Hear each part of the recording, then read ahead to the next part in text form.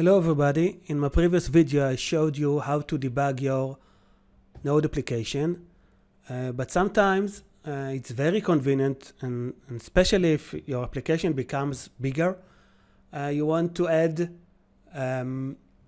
testing and you don't want to test it by hand, you want to make this testing automatically. And a great tool that I know and is very popular is called Jest.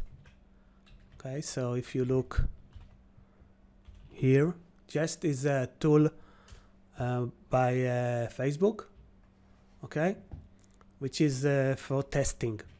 Okay, so I will not teach here Jest. I will add a test and then I will show you how to debug also your testing. Okay, so to use Jest, I will install it. So npm install Jest -d. It will be on the development part, not on production, because we want to test it only on development. Just a minute, I will stop it because I need to create a package.json. So npm init -y. Okay, and now I will install it. While it is installing, I will tell you that when you're writing test is commonly name of the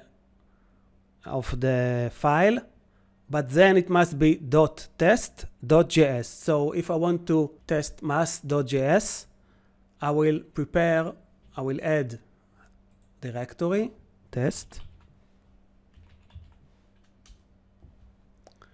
and here I will add my test. So I will add a file mass.test.js.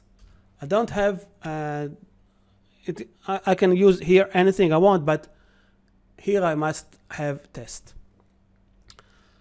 And what I'm doing here, I'm writing a test and I'm adding the name of the test. Sum is okay, and here I'm adding expect.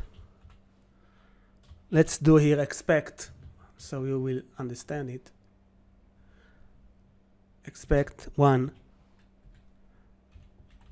to be 1. I'm not teaching here Jest.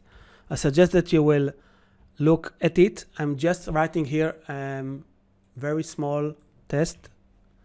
This is going to be failed because 1 is not equal to 2. But meanwhile, it is you see that it is installed, and now I will put here Jest. Okay, so I have a test and the test will fail because 1 is not 2.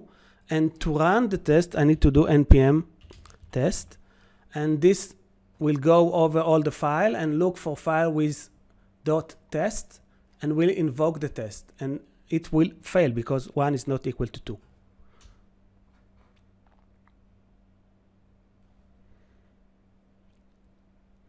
Okay, so you see expected 2 but got 1, and now I will choose, I will work with the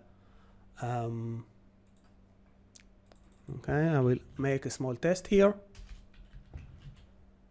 and let's do a mass. Let's put 1 and 2 and see that it is 3. Okay, so now it should work.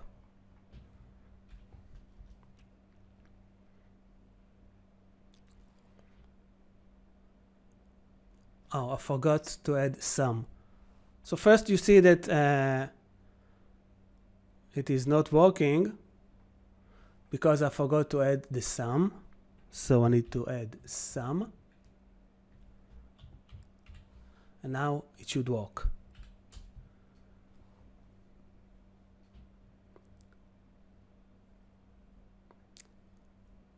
Okay, What is happening?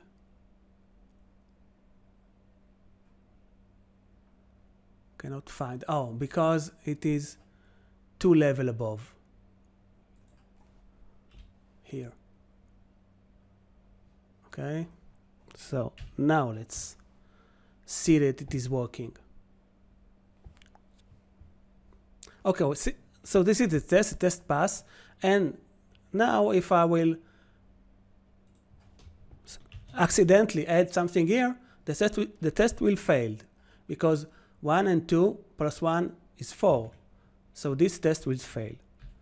So this is why Jest is so great. Okay, it's failing. Expect 3 and got 4. I want to show you that I'm also using it. I'm working now on a project, and this is the project. And there are a lot of files, okay? And you can see here how many tests I have. I have a lot of tests, and I can invoke them, okay? I can invoke them here.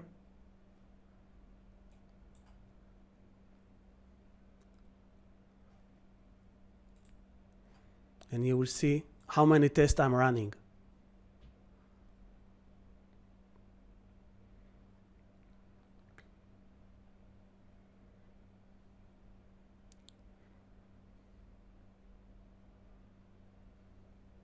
So every file here is a test file. You see .test.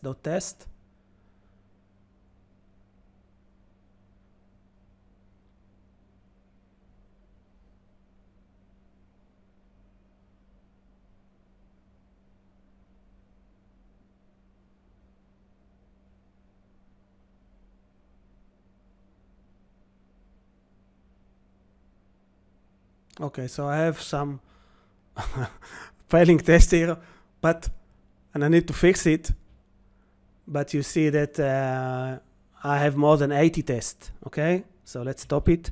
And now, if I want to find the problem, I need to debug it. So how do I debug it? Okay, so let's get back to our project. Close this, and okay. So what we need to do, like we need to add to our config file, to our launch.json, a configuration for running the test. So I need to run the test from my configuration, but what to add? Okay, so I will look at the internet, Jest debug vscode. Okay, and you can see here that I have here debugging in VS Code, and because I'm using Windows, I will choose this one. Okay, if you look here, I have here configuration, and this is the array. I just need here comma, and I need to copy this. Okay, let's add it here, and if you look here, you see that this is the name. Let's add here Jest test, and they both are launched, and this is parameters. I'm not getting into it, but now when I'm doing F5, you see that I can choose Jest test. Okay, so this was before, and now if I want to add a breakpoint in my test inside here, I want to put a breakpoint, and I want to run it.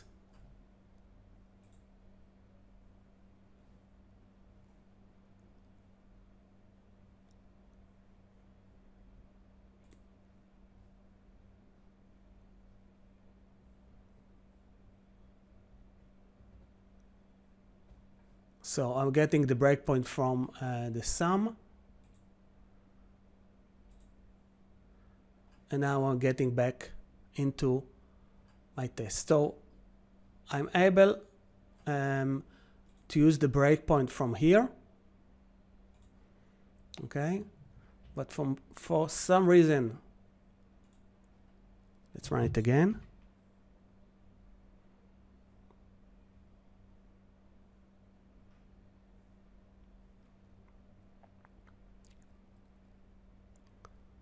Okay, now the breakpoint is, I'm getting the breakpoint here. It stopped here, and now I can step into, and I can debug it here and fix the problem, because as you saw before, the test failed, and I can see now that this is the problem, so I can fix it.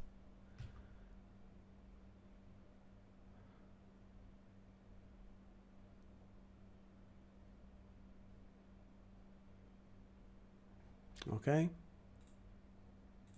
and now it is okay. So the secret was to add a configuration file on top of the configuration file for debugging index.js. Okay, so if I want to debug index.js and not, I don't want to debug the Jest, I simply go here, launch program, and run it. So I have very convenient configuration. I can debug my application, or I can debug my Jest suite, and it is working very well. Thank you.